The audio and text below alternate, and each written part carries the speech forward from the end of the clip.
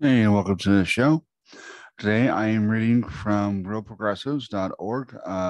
As you can see, as capitalist, capitalism loves fake news. If you are new to this channel, please subscribe. And if you haven't subscribed yet to Real Progressives, check them out on YouTube as well. Steve Grumbine uh, is the main host of the Real Progressives on YouTube and will pretty much everywhere else. Anyway, this is an article was done by Byron BirionSondahl for those listening. Let's see.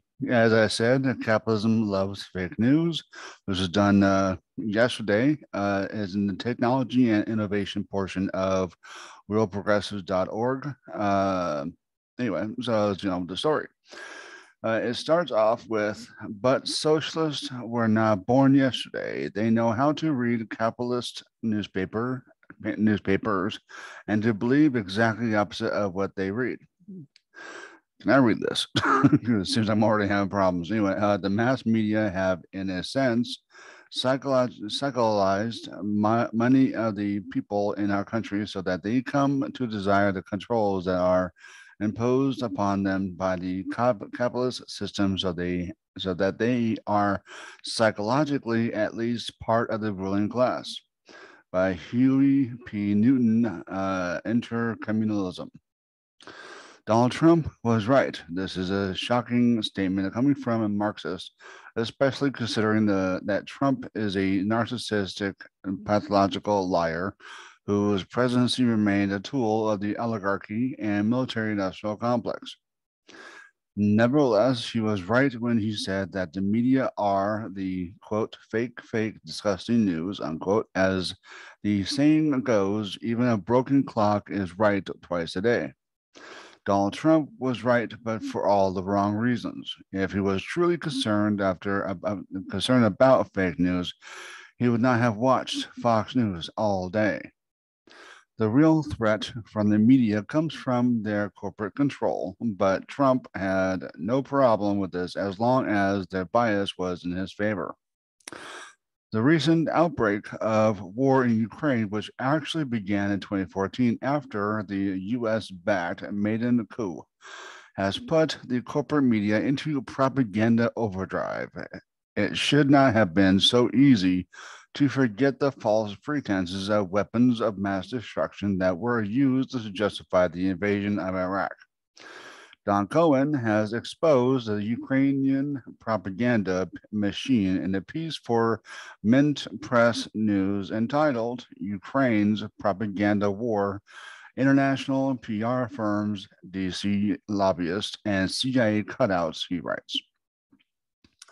Since the Russian offensive inside Ukraine commenced on February 24th, the Ukrainian military has cultivated the image of a plucky little army standing up to Russian Goliath to bolster the perception of Ukrainian military mettle. Kiev has churned out a steady stream of sophisticated propaganda aimed at stirring public and official support from Western countries. This propaganda has featured damn. This is what I meant by if I could read it. Predominantly, preeminently, there we go. In Western media reports, is not up to. It's obviously not this author's fault. It's my own fault as far as the reading part goes. Anyway, in Western media reports, without any verification, CNN reported, and quotes, all 13 Ukrainian defenders were killed in a Russian bombardment Thursday. Ukrainian President Vladimir Zelensky said, and quotes, CNN continued, all border guards died heroically but did not give up. They will be awarded the title of Hero of Ukrainian posthumously. Zelensky said. Later, they were forced to update the report with the following. Update. Ukrainian soldiers on Snake Island were all feared to have been killed in a Russian attack on February 24th. On February 28th, however, the Ukrainian Navy released a statement saying that troops were alive and well, but were forced to surrender due to a lack of ammunition. It turns out that using President Zelensky as their only source for this information was a bad idea. The tale of the Snake Island defenders' brave last stand made the great propaganda, even though it was a complete fabrication. On February 28th, NBC Nightly News reported on the use of cluster munitions in Ukraine. Now, I always thought that was maybe cluster ammunition. Anyway, still, the U.S. hasn't used them since the first Gulf War, even over 30 years ago. This is inaccurate, as FAIR.org reports. The last reported U.S. use of cluster munitions was against Yemen in 2009. 13 years ago is nowhere close to 30 years ago, and they were used multiple times between the Gulf War and Yemen as well. In fact, according to Human Rights Watch, Ukraine used cluster munitions in Donetsk City in 2014, but this was left out of NBC's report. War crimes are only important when they serve the corporate narrative, otherwise, they can be ignored. The Independent captioned a video missiles hit Ukraine's biggest nuclear plant, starting major fires, in quotes. But the actual article declared, in quotes, in the statement, the State Energy Service officials said that a fire at Zaporizhzhia nuclear power station broke out in a training building outside the plant's perimeter. NBC News entitled "Footage of the Same Event: Nuclear Plant, in Ukraine on fire after Russia shells facility." In quotes. CNN captured their reporting on the piece, and CNN's seen on video footage, though for some time it was unclear where the fire was or the scale of the threat posed to the facility. And in the same article, CNN could not immediately verify any details of the firefight on the territory of the plant. This breaking news turned out to be a non-story, as the fire was actually outside the perimeter of the power plant. Yet the major news networks could not resist the temptation to sensationalize it. Among the Western media, that agenda involves pushing the U.S. and NATO narrative that the attack on Ukraine was unprovoked and ignoring the neo-Nazi presence within Ukraine. However, having learned nothing from the Iraq War, the media brings on the same pundits who pushed for war and reported on WMDs. Then Senator Joe Biden was at the forefront of the push for war in Iraq. Can the public really be this naive and keep falling for the same narratives from the same sources? John Pilger, quote, "The United States has constitutionally, the fresh press on earth. Okay. Yet in practice, it has a media obsequious to the formulas and deceptions of power. This is why the U.S. was effectively given media approval to invade Iraq and Libya and Syria and dozens of other countries. I apologize if I messed up any of those words. I tried. I probably failed. But anyway, just want to let you guys know that. Anyway, so in a recent article, NBC's News has admitted that the Biden administration is releasing fake news as part of a propaganda war. It was an attention-grabbing assertion that made headlines around the world. U.S. officials have said that they had indications suggesting Russia might be preparing to use chemical agents in Ukraine. President Joe Biden later said publicly that, but 3 U.S. officials told NBC News this week there is no evidence Russia has brought any chemical weapons near Ukraine. They said the U.S. released information to deter Russia from using the banned munitions. This is the government admitting that they are lying, and the media are cooperating with those lies. From this dystopia viewpoint, lying to the public in order to get ahead of Russia is a perfectly acceptable strategy given that this country went to war over phantom weapons of mass destruction. Their willingness to deceive is no longer shocking. It is only a surprise that they are so open about it. The U.S. public should be outraged by these blatant falsehoods, but appear to have fully bought into this narrative. Where are the anti war protests? Democrats have once again killed the anti war movement. The propaganda is not limited to the Ukrainian war. It has been ongoing. In just one recent example, the New York Times published a piece in March entitled "American Soldiers Help Mozambique Battle an Expanding ISIS Affiliate." The first paragraph notes the insurgents near some of the world's biggest gas reserves has killed at least 2,000 civilians and displaced another 670,000. It does not take on an in-depth knowledge of the U.S. foreign policy to see the connection.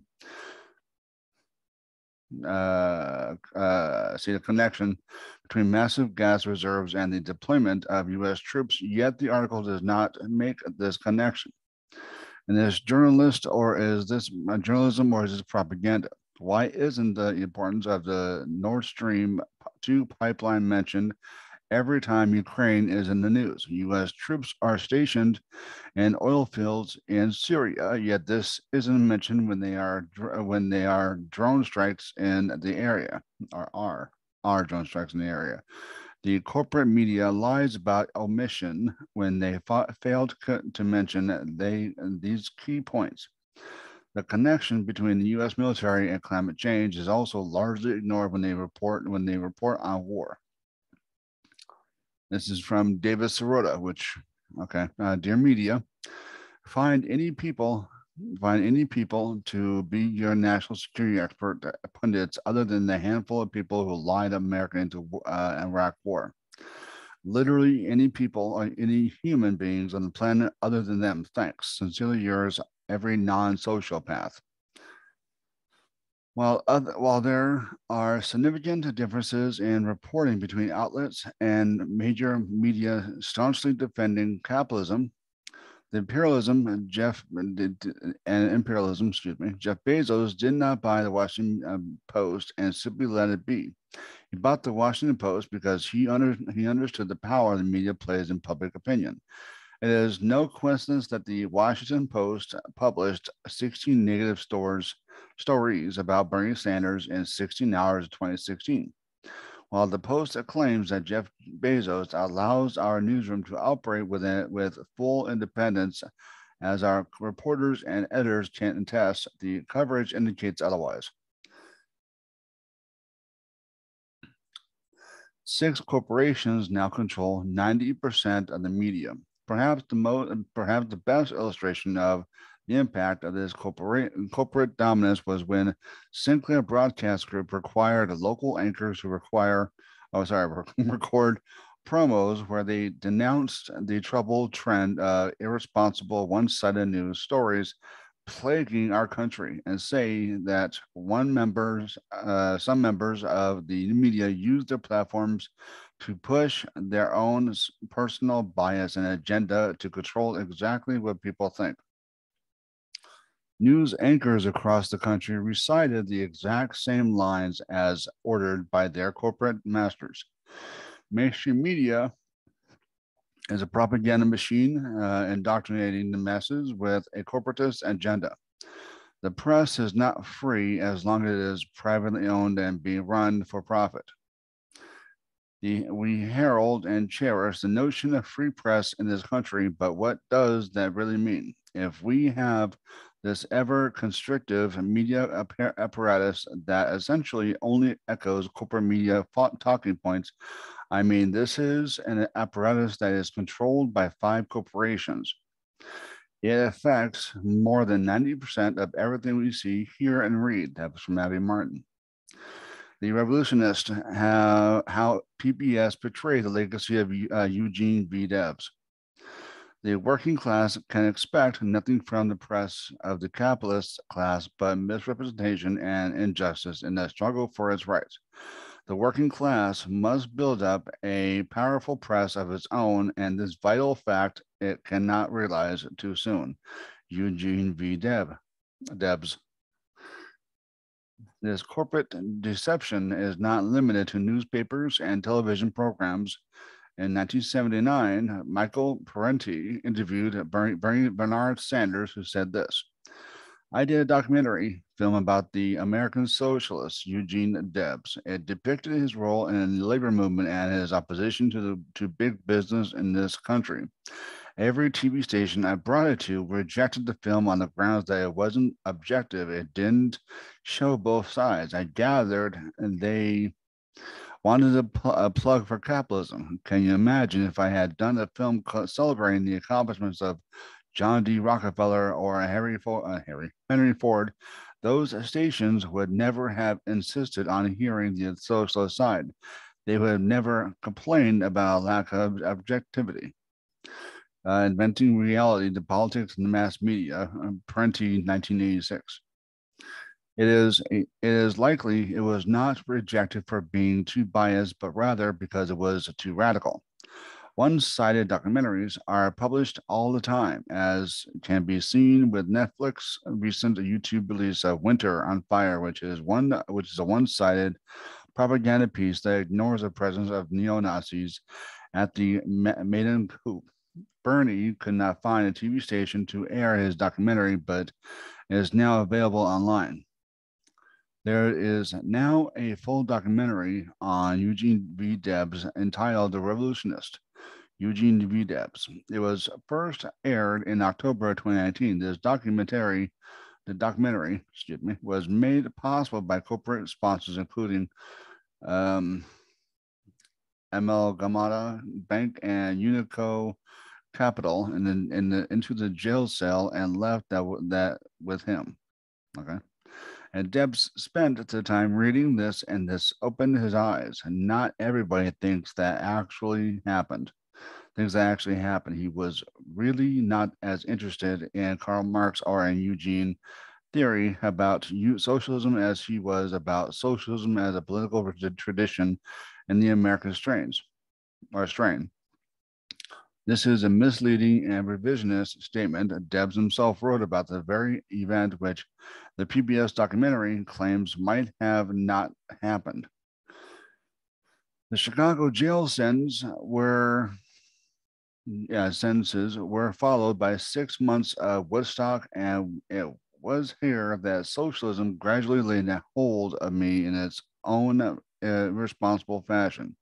Books and pamphlets and letters from socialists came by every mail, and I began to read and think and dissect the anatomy of the system, or anatomy, of the system, in which working men, however organized, could be shattered and battered and splintered at a single stroke. The writings of Bellamy and Blanchford early appealed to me. The cooperative Commonwealth of Groenland also impressed me, but the writings of Kotsky were so clear and conclusive that I readily grasped not merely his argument, but also caught the spirit of his socialist utterance. And I thank him, and all who helped me out of darkness into light. It was at this time when the first glimmerings of socialism were beginning to penetrate that Victor Alberger, and I have loved him ever since, come to Woodstock as if a provincial instrument, and delivered the first impassioned message of socialism I had ever heard, the very first to set the wires humming in my system as a souvenir of that visit There is in my library a volume of Capital by Karl Marx, inscribed with the compliments of Victor L. Berger, which I cherish as a token of priceless value. The same event is also referred to in Debs' obituary in the following manner, and quotes, later, Mr. Debs defied an injunction, and that is why he found himself at Woodstock. One day he had a visitor, socialist Victor L. Berger. The visitor left him an unimportant looking little book. Prisoner Debs read it slowly, eagerly ravenous. The book was Karl Marx's Das Kapital. In the brain of Prisoner Debs, there began to simmer a moral militant type of socialism for the U.S. than the mere reading of utopian books. Debs also indirectly referred to this episode in a speech at Chicago in 1912, where he said, in quotes, 18 years ago, in this great city of Chicago, there was a great industrial battle between the railroad employees and the combined railroad corporations. The victory was within our grasp when the federal courts intervened and snatched the victory from our hands. They threw me in jail. That's where I studied socialism and when I began or became a socialist. The workers of the city are beginning to realize that capitalism is doomed. Here are two primary sources confirm that Debs did in fact receive and read Capital while in prison at Woodstock, and the third source, which does not name Capital but also refers to the same event, yet the PBS documentary goes against the evidence and tries to rewrite Debs as a socialist in the American strain. And viewers are supposed to trust this is not a biased viewpoint. Anyone familiar with Debs' writings can see the profound impact that Marx had on his life. The only mention of the Bolsheviks and the revolutionists is in a negative light. It simply ignores that Debs wrote in February of 1919, from the crown of my head to the soles of my feet, I am a Bolshevik and proud of it. The documentary portrayed Debs as a tepid performer rather than the Marxist revolutionary he truly was. Bernie's untitled documentary presents an entirely different picture from the PBS work. It starts by challenging the media, he explains, in quotes, why haven't they told you about Gene Debs and the ideas he fought for? The answer is simple. More than a half a century after his death, a handful of people who own and control this country, including the mass media and the educational system, still regard Debs and his ideas as dangerous, as a threat to their stability and class rule. And as someone best forgotten about, Bernie also refers directly to capital being smuggled into Debs during his stay in the prison as a true event.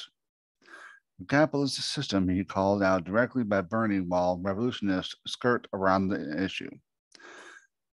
The difference between these two documentaries striking was, one was aired, one was not. The contrast between the two films illustrates a systemic problem.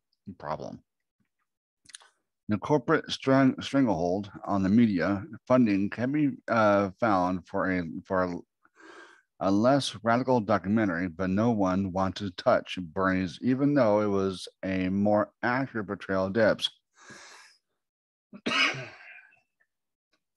Excuse me. That's the removal of capitalism from journalism.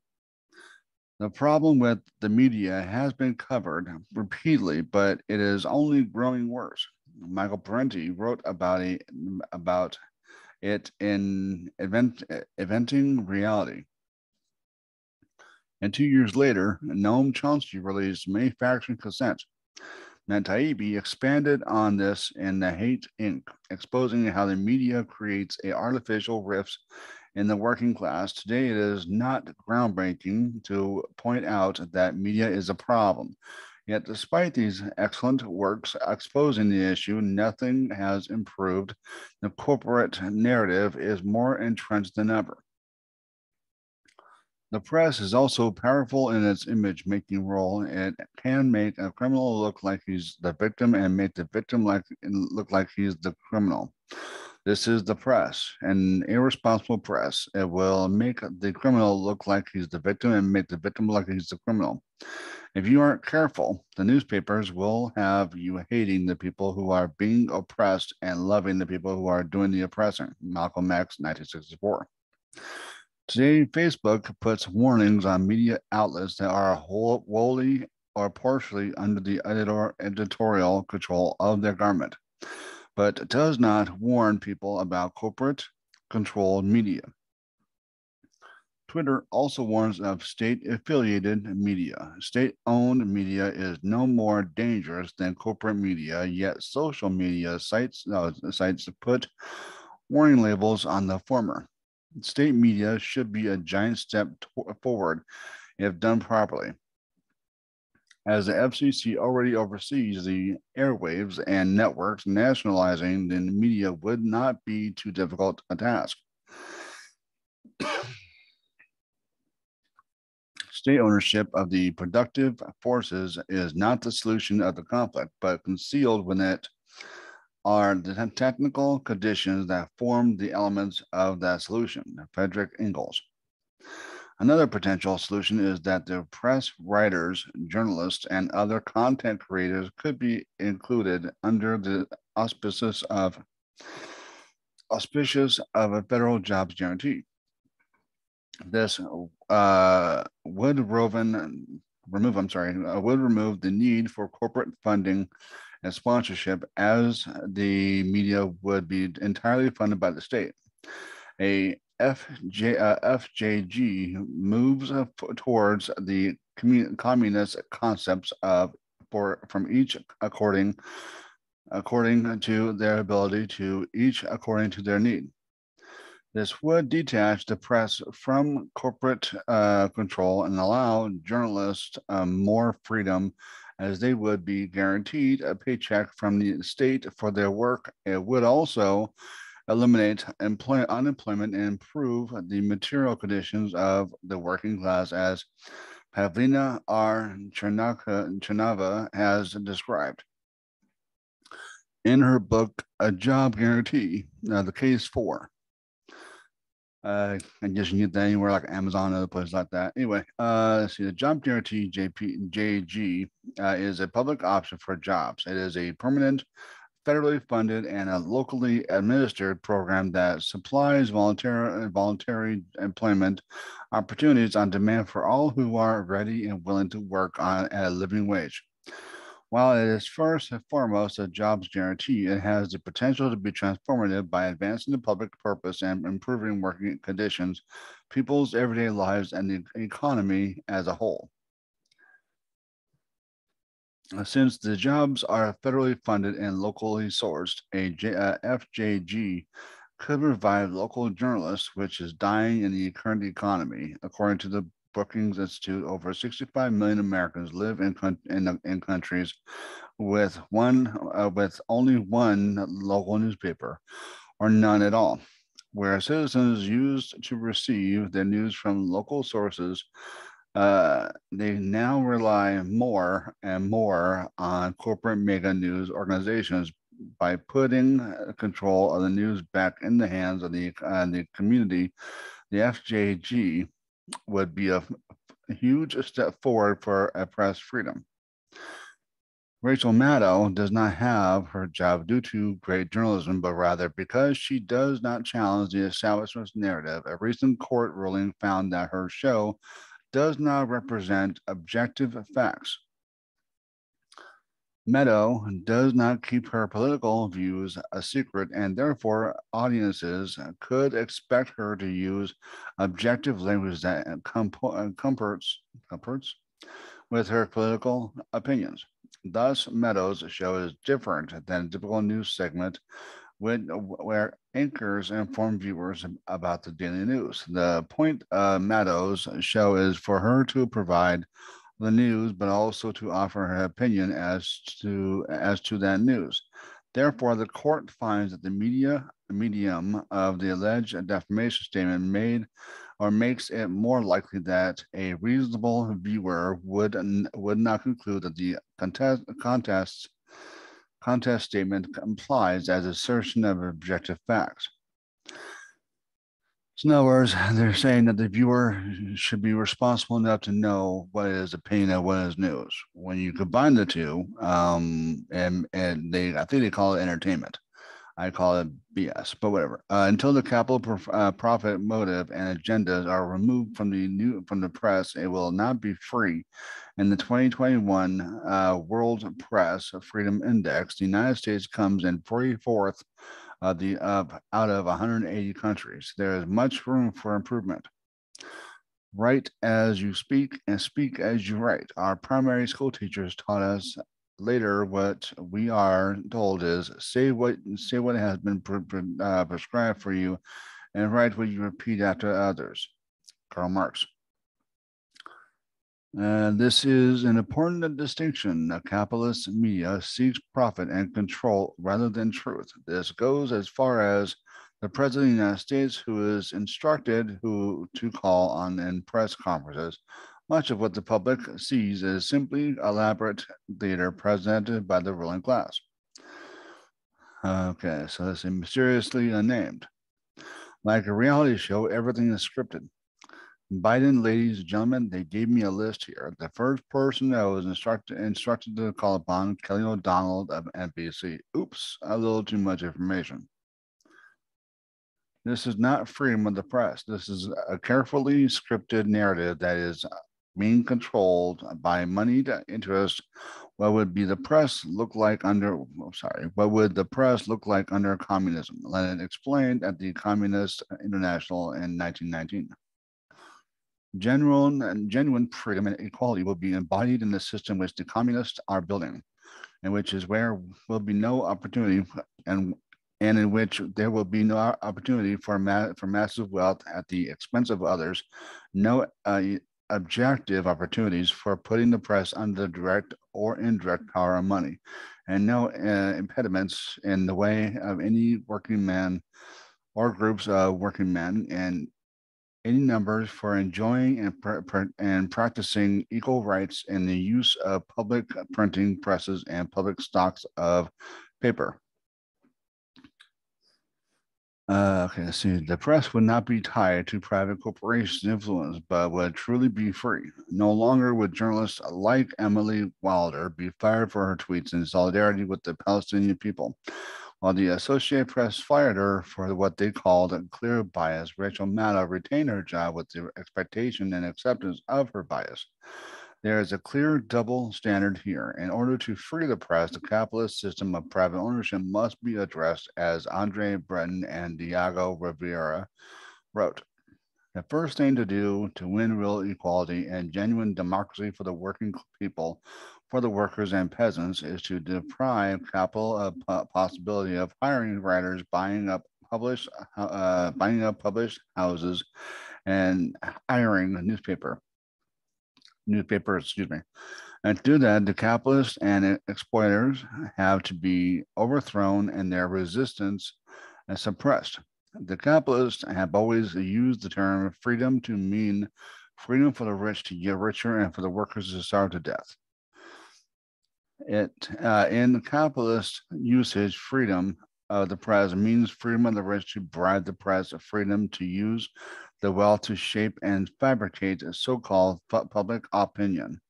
The closing down of RT America was a huge loss to independent journalists. Twitter's largest stockholder is now Elon Musk. Facebook is blocking RT and Sputnik news in the European Union. Facebook is also blocking independent investigative journalists. Outlet Consortium News for going against their community standards.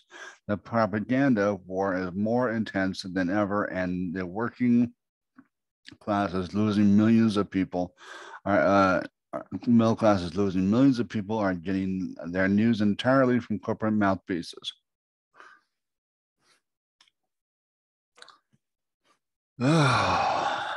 Great piece. Just starting to get to know these guys. Um, for more information, I would just go to realprogressives.org. Thanks for watching. Thanks for listening. I'm sorry if I got a lot of the words wrong in regards to pronunciation, but it's a lot. It's a lot of great detail.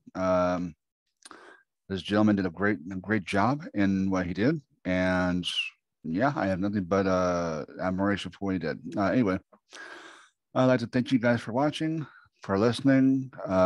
Support realprogressives.org. I believe it's a Patreon. I'm not sure how to. Let me see if I can. Anyway, yeah, I'll put that in the section below.